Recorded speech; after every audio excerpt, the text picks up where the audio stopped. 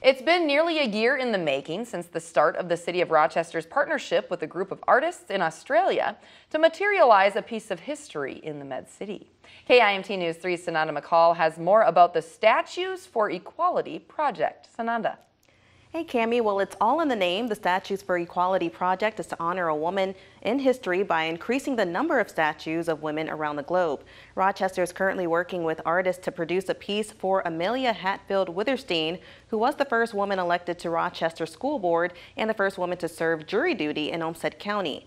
Mayor Kim Norton says the city is collaborating with the artists to get the bronze cast design in place and hopes to be installed sometime next year at a park in the community. Norton says Witherstein was a woman who broke the ceiling of opportunity and had a history of volunteerism and public service. And as the first woman mayor of the city, Norton says it made sense to recognize another significant woman of the past.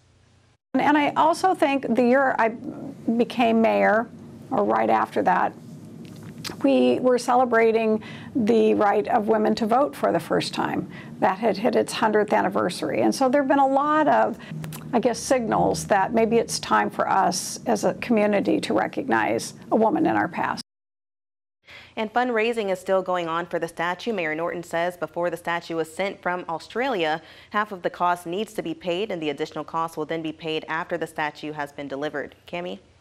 Sananda, thank you so much. And we are told the cost of this project is estimated to be around $75,000. Norton says designers are making sure to incorporate accurate clothing details based on the time Witherstein was alive.